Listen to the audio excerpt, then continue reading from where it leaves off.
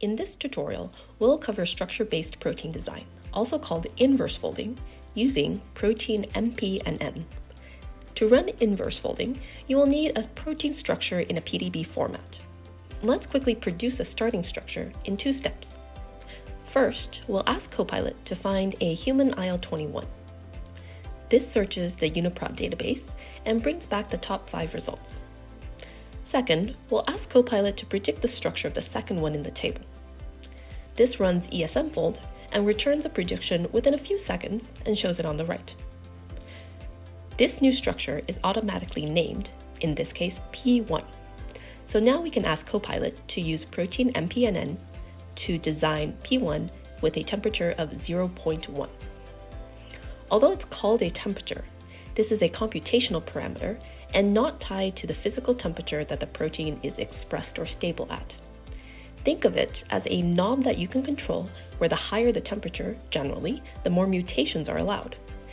This temperature ranges from 0 to infinity, but for ProteinMPNN, temperatures above 1.0 typically result in random sampling, so it's suggested to stay well below that.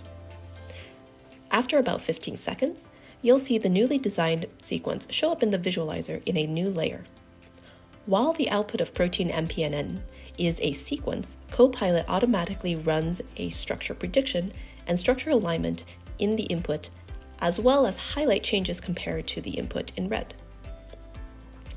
The score is a measure of the model confidence. In this case, it ranges from 0 to positive infinity, where 0 is the best. You can also run ProteinMPNN by first uploading any PDB file using the paperclip icon. The upload is automatically named.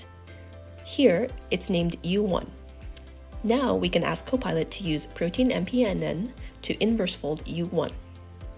Like before, Copilot takes the sequence output of inverse folding, automatically generates a predicted structure, compares both the sequence and structure, and shows all of this in a new layer on the visualizer on the right. We can look back through older results using the layer control on the bottom right of the visualizer or by clicking on older prompts. But we can also ask Copilot to more directly compare P1, P2, and P3. This will automatically try to compare the sequences and structure with P1 as the reference and provide a table of useful metrics. You might notice here that the sequence of the inverse folded proteins are quite different from the original. For ProteinMPNN, having designs sequences with 50% or more of the sequence changed is expected and common. Finally, you can export all to get a link to all of the sequences, PDBs, and logs. Thanks for watching, and see you in the next one.